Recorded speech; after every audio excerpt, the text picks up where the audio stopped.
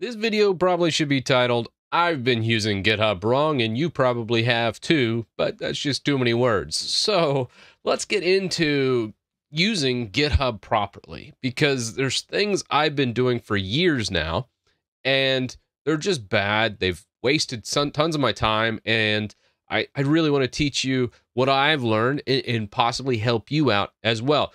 So first off, when it comes to authentication, let's get on the desktop, kind of go through all the different commands, because I want to talk about command line and the GitHub desktop, and then follow that up with just proper GitHub procedure, no matter which one you use. So let's do it. Right here on the desktop, I've created a little copy paste. I'll put a link down in the description for this, but just choose whatever operating system you're running your GitHub through: Mac, Windows, Linux. It's pretty much just the GH package on most NIX systems. So from our terminal, you would just paste that in. Make sure your GH package is already installed. Chances are you'll need to install it. Coming back to here, we can do our first time setup. This is authenticating. Now you might be thinking, why are you using this GH? Why not just Git? Because most people already have Git installed. Well, a lot of times when you go into like your GitHub, and let's pick like Fedora Titus, and let's just do like a git push. It'll say, hey, I need to authenticate. You might use a username and password to do that, but there's a problem. A little bit ago, password authentication was removed, and you have to do what's called SSH keys to get authenticated. And that can be very cumbersome. I initially didn't even know GH existed, and I was like doing like a SS agent and then launching that on Bash. It was just a huge, complicated mess. And then I found GH. I was like, oh, I'm such an idiot. I wasted so much time. So install just GH and not do any of those other workarounds you see posted online. It'll save you days of time, as I wish I knew this was. So we're just going to do a GH copy or off login, and we'll fix up like our Fedora Titus to use the proper one, and we'll do a proper git pull, git commit, all that. So let's just do a git off. First thing, enterprise or regular. You're going to probably want regular. I've already authenticated, but let's just go ahead and re-authenticate, and then choose your protocol. I would say SSH. Upload your SSH or public key to your account. Typically, this will create a new one if one doesn't already exist. I obviously have one on my system that we'll use. Title the key. You can just hit enter and it'll title it GitHub CLI, which I think is pretty good. And then log in with your web browser with this code. So I'll just highlight that code, Control-Shift-C, and then hit enter. That'll launch into here. We paste that in, hit continue, and then simply authorize GitHub. And that's it. Congratulations, you're all set. And we go back to here, and it's like, hey, there we go. We're good.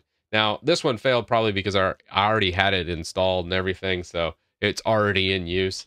But next time when we go to do our git push, you'll see this still fails. It's still not fixing our repos. It's still wanting that authentication. And then we just need to change what its origin is so we can do that.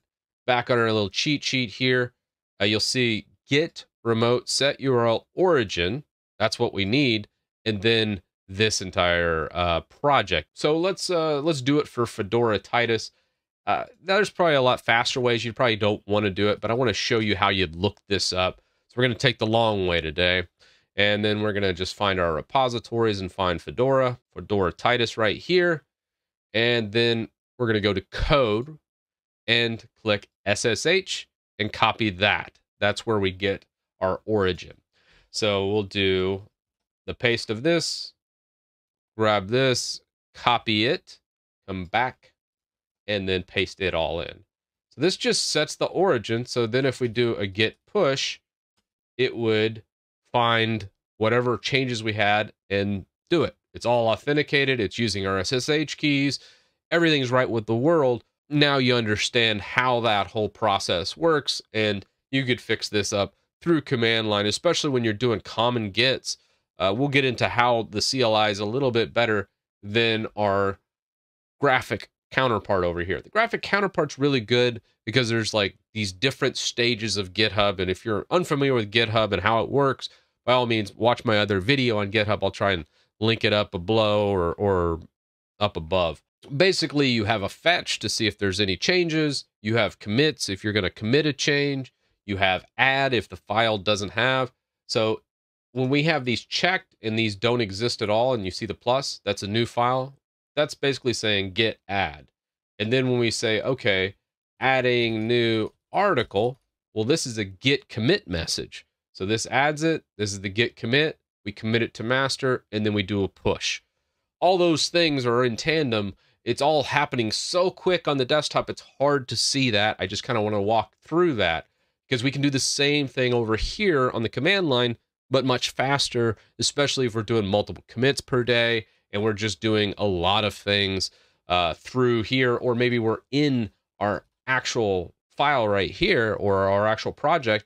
And instead of popping out, doing all that through GitHub Desktop, we could just do like a git status right now. You can see all the different things that are happening, and we could just do it all right here without even leaving code if we wanted, or Vim or whatever editor you're using. So now that we understand kind of how desktop works, how the CLI works, we can make this even better, because this is where the CLI becomes faster. Out of the box, obviously, GitHub Desktop just looks like a way better product, but this is where, with the experience and time and trial, you get a lot faster with the CLI.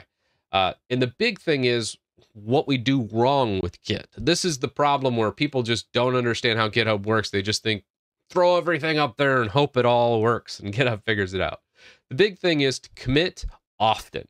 So anytime you're doing a change or you're adding something or you're fixing one feature, you want to do a commit. Too many times do I see, or I've done myself, where I've done 10 different feature additions in one commit in one push. That really doesn't do anything. I should be committing after every single feature change, or, big thing. If I'm moving from one section to another section and I'm doing another commit for something not unrelated to those, I need to be doing 2 commits, not 1. That makes it to where if that one thing broke it, I could just revert that one thing because it was a commit, which makes it so much easier. So let's make this faster through the command line. Let's first fix our aliases. We're going to just add what's called gcom. This is just a function I've created to put into bash rc, and lazy g, or lazy git, basically, where it's just a huge push. It just adds everything and commits it all in one go. So let's copy this. Look at our bash rc. Come here to the bottom, and we're just going to add these 2 functions. As you see, I have obviously my app to Nala functions. Now I have these git functions. So let's save that out, and we're sourcing our bash rc, or you could quit and relaunch your terminal if you don't want to source it. So now that we have that, we can come back into our GitHub website, is what I'm currently working on. We could do a git status to look at it. And then let's say I wanted to commit. I was like, hey, I'm pretty much done with this section of the project. I'd just do a gcom and then put GitHub article. Enter.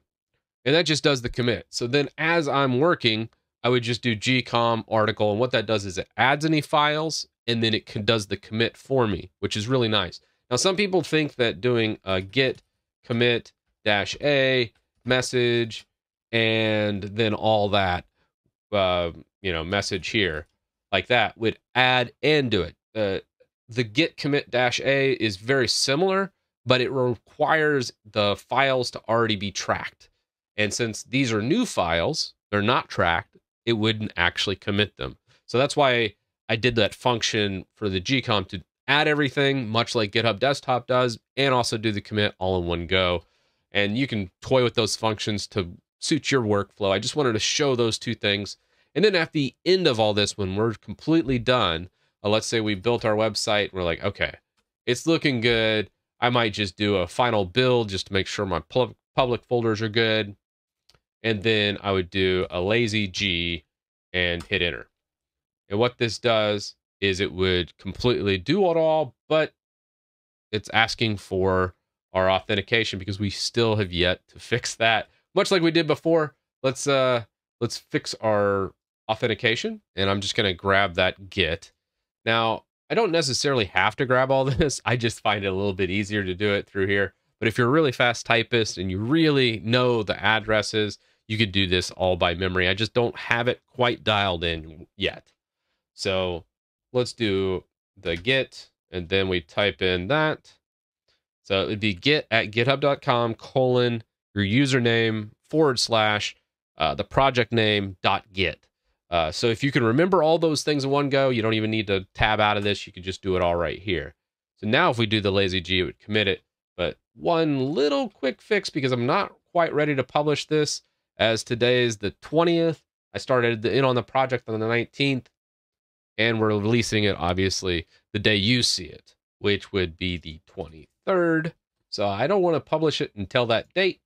We'll dial that in, and actually we could put Mac OS right here as well. And if we look at status, we do our gcom to just comment out, hey, what do we do? That adds it, so that's looking good. So then if we do lazy G, if we were gonna just do it all in one go, we could do it that way, or we could just do a git push. And that pushes it out, and we've done the commit all right there. So obviously the lazy G would be the git add, the message, and the push all in one go. So instead of doing all these in multiple steps, you could do it in one. I would never recommend to use lazy G except maybe at the end of the day on your last commit, because that's when it pushes to the public. But as you're working on a project and you finish a function, you want to do gcom and then just type out whatever it is that's going on. And why I say do commits often is when you have those, you can come into any project and see, hey, what's been going on with this project? Oh, you know what? This commit 6 minutes ago when we did this, this is a problematic.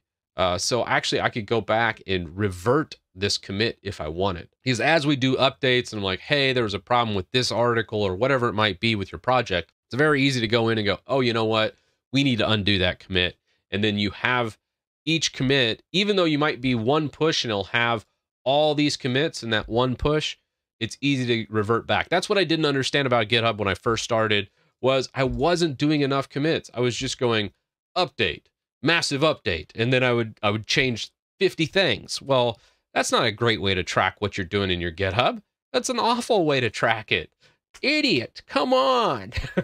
That's why you do multiple commits. And then when you go to push it, or you do a pull request, let's say you're working on somebody else's project, they're going to look at it and go, oh, wow, this is so nice. I can see each commit he did. There's 10 different things. I like 9 of these commits, but I don't like this one commit they did on the pull request. All right, well, I'm going to just revert that one commit and then take the other 9 on the pull request. Because if I just got a massive dump on an update or a big pull request, a nuke the world pull request that doesn't have but one commit on it, I'm going to deny it because I have no idea. I don't want to sit there and sort through each bit of your code to figure out what the hell it does. I'm just going to deny the pull request because it just isn't well documented. And that's why we use GitHub. And I want to know, you know, hey, am I the only one that was doing like these ridiculous commits and pushes? Yeah, that's horrible. You should be doing tons of commits, one push at the end of the day. Or, you know, in an ideal world, that's how it would work. But too many times I see people just do one massive commit with a push, and I was guilty of this. So let me know in the comments. And with that, tell me what else I'm doing wrong on GitHub, because there's so much to learn. But after I got this dialed in, a lot of my projects cleaned up really nice. I denied a bunch of bad pull requests, and I started to really see who was a good contributor, who was a bad contributor, and it made my project so much better as I learned to collaborate better with folks and also understand Git much better. And I still have a long ways to go, but this is the progress and how I'm using it wrong, and maybe you are too. So with that, I'll see you in the next one.